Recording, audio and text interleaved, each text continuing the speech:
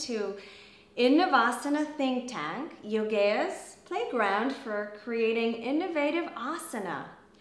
We'll try semi-kneeling praying mantis. How does this work?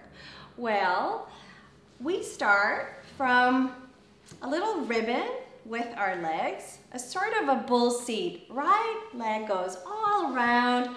The heel drops into the outside edge of the left thigh. When you have this and you press firmly through the ground and you lift your spine, drop your shoulders, widen across the collarbone, you're going to heel toe your right foot forward, and this is going to move your whole body into a gentle tilt.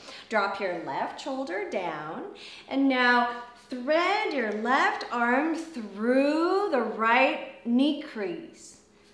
Lengthen and go into the crease as much as you can. Press the right hand back. Here's your prayer for praying mantis.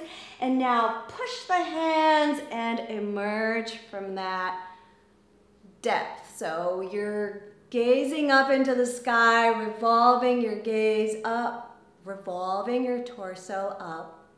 Right shoulder away from the ear, and here you are in this semi-kneeling praying mantis.